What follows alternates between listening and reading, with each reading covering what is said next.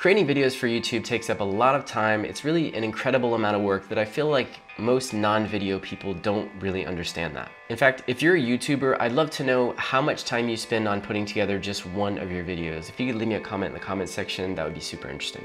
For me personally, one of the most time-intensive parts is putting together all of the motion graphics. That's why today I want to show you the YouTuber pack. This is a product for Adobe Premiere Pro and After Effects. It comes with 100 motion graphic items, and if you're like me, it will really speed up your workflow. So for my channel, I focus mainly on Adobe After Effects tutorials. I do reviews of plugins. Occasionally I'll do roundups, listicles, gear reviews. So motion graphics are a really helpful tool. I use them to show keyboard shortcuts, step-by-step instructions, all the different titles of series, the listicles and roundups, links to websites, as well as social media callouts. So I used this pack on the last video on my channel, which was my monthly roundup for freebies and tutorials. Now in this video, I'm going to recreate some of the graphics that I used so you can take a closer look at this pack and see how it works. Also, any graphics you see in this video were created using this pack as well. As always, if you end up liking this product and you want to purchase it, please use my affiliate link down in the video description. So this product comes with an Adobe After Effects project file as well as the 100 mogrt templates for Premiere Pro. Those only work back to version 2018. That's when Adobe introduced the Essential Graphics panel to Premiere Pro. But the first thing you want to do is you want to go to the help documentation and open up the README document. This is going to give you links to all the fonts that you need to download and install. Now, this could be a nightmare following all these individual links, but the creator has added a nifty Dropbox link here and basically gathered together all those fonts so you can download them all in one file and then install them very quickly. I've actually worked with other templates where that's not the case. You have to download those individually. It can take so much time, and it can really be a nightmare. 2 thumbs up for that. The creator has also left their email address in the help documentation, so if you have any questions, you can email them directly. And if you look at the reviews on VideoHive, this product has really high reviews, and one of the things that people consistently mention is the fact that the customer service is really fast and really good. So let's jump into Adobe Premiere Pro. This is my project for my last video on my YouTube channel, which is again a roundup video for freebies and tutorials. Basically, there's 5 freebies and I think 5 tutorials, something like that. So I want to create these graphics that are numbered, so I'll have a 1 come up, and then I'll have the name of the freebie as well as the category. But first, I need to install my mogrt templates. For that, I'm going to go to Window and select the Essential Graphics panel. And here I have 2 tabs. I have the Browse tab where I can find all my mogrt templates, and then there's the Edit tab where I can edit the ones that I have currently selected. So to install these, I just need to simply drag and drop them in here, or I can use this plus button. So I'm going to navigate back here and find my product. There's a mogrt folder. I'm going to open this, and here I have all 100 templates. Now, more specifically, I have 20 logo reveals, 25 lower thirds, 15 transitions, 10 end cards, 10 info bars, and 20 titles. I'm going to Control A, select all these, and then watch. I'm going to drag and drop them directly over the Browse tab. And that's going to install those. I'm going to hit the tilde key to full screen this panel. And now I'm going to filter these out by just the YouTuber pack. And I saw that they're called TYP. So if I type that in, hit enter, that'll give me just these 100. Now, these are just thumbnails. I can't see the animation. So if you want to have a quick reference of what these are looking like, you can actually come over here to the product page, and then when you scroll down, there's a bunch of animated GIFs for everything. So here we have the logo reveals, we have lower thirds, and here we go. I have a numbered one right here, so I like this one, and I also need to put up a URL, so let's see what else I can find here.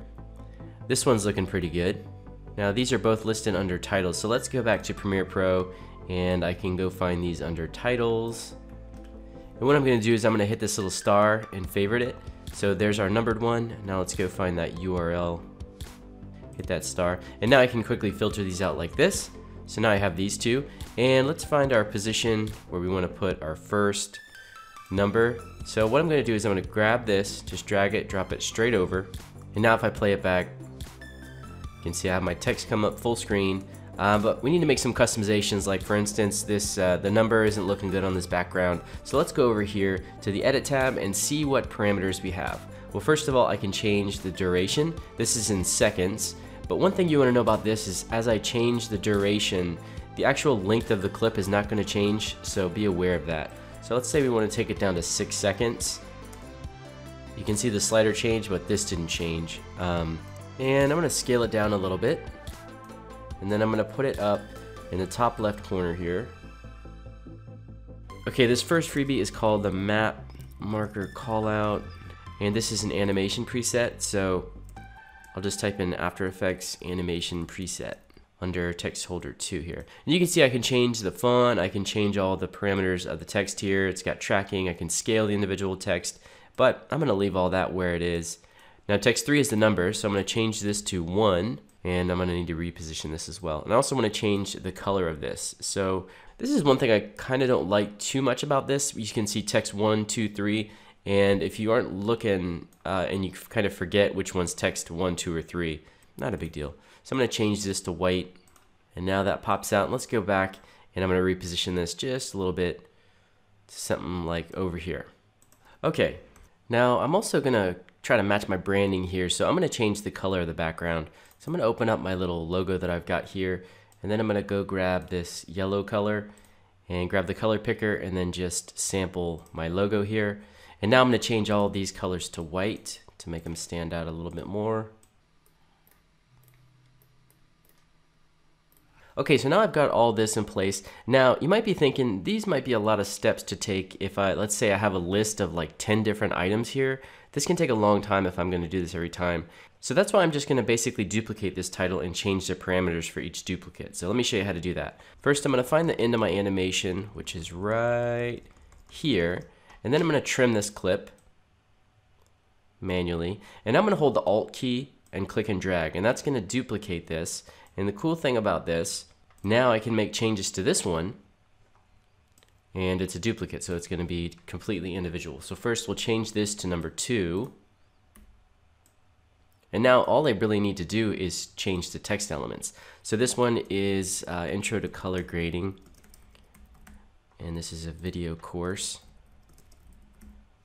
And now if I wanted to do a list of 10 or 20 items, I could do it really fast just by duplicating these and then changing the text for each item. Now let's say I want to add a transition here. So I'm going to zoom in on my timeline. I'm going to grab this clip and bring it to the edge of my previous clip here. And we want to transition between this website clip into the clip of me with the graphic here. So I'm going to go to the Browse tab and look for the transitions. There's a number of them here. And many of them have numbers, so this is going to work out perfectly. So I'm just going to grab one here. This is number 12. I'm going to drag this on top of my other clips. And first I'm going to find where it is full screen. And I'm going to add a marker, and then I'm going to use that marker to perfectly align this. And let's see here. And now I can come down and have a number of parameters. I can change the duration. I could use a logo if I want. So if I click this right now, it's just going to be this play button. But if I go into After Effects, I can actually change this. I can freeze the time. I'm going to change this number to 2 because this is the number 2 freebie on our list. And I'm fine with everything else except for the color. So let's go ahead and grab the color picker and sample the color of the logo here. And actually I want my other graphic to come in a little bit later, so let's just kind of bring this over here. So right as this transition goes out, I can see the other animation coming in. Okay, that's looking good.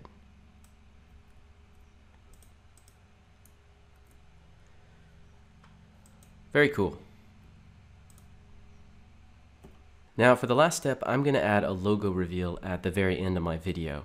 So I have 20 different options here, and I can actually go back to the product page and quickly take a look at all these. Now I like number 18 down here, so I can scroll down here, navigate to this one. I'm going to go ahead and favorite this, and then drag it and drop it straight over here. Now these logo reveal clips have a lot of customization options, and they're pretty intricate. So as you see here, it has an alpha channel with this transition in. It's really helpful, but if I don't like that, I can turn that off, hide the transition in.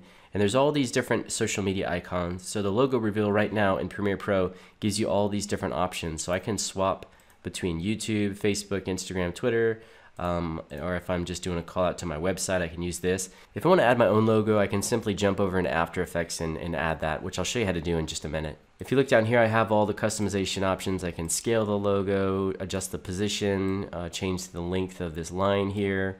And as I change the text, it's going to respond automatically. This is responsive design here.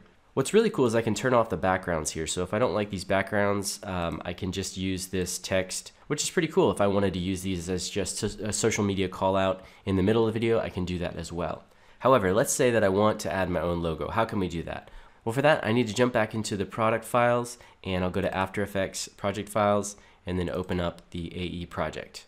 So you can see the project file is very neatly organized, very easy to navigate. I'm going to close this one. Let's open up our logo reveal here. I'm going to navigate to the folder, and we're going to open up 18. And here's number 18. If you look at the top, we have the controls layer. And if you go to Effect Controls, you can see all of the customization options here. But there's an even better way. If I go to Window and select the Essential Graphics panel, and then I go to the master here and navigate to Logo Reveal 18, you'll see I have all the same customization options here, but it's just a much tighter and neater setup. And now I can just edit this as needed. So I'm gonna go to the first text element, and we'll do Boone Loves Video with the @ symbol. And then for the second piece of text, I'll say Tools and Tutorials for Video Creators. And if you look at the very bottom here, it says Place Logo here. So I'll double click this. So I'm going to jump over here and grab my logo, bring it inside, and now drop it in this comp and quickly rescale it, and then turn off the original text and then close this comp. And that's looking pretty big. I can scale it here using this slider. And I'm really not digging these colors. So I'm going to change this gradient. I'm going to make this one black, and then we'll color pick this one to use our logo color. I'll go ahead and make this red too. And now to use this in my Premiere Pro project, I can simply dynamic link it, or I can export it with an alpha channel straight from After Effects and then import it into Premiere Pro.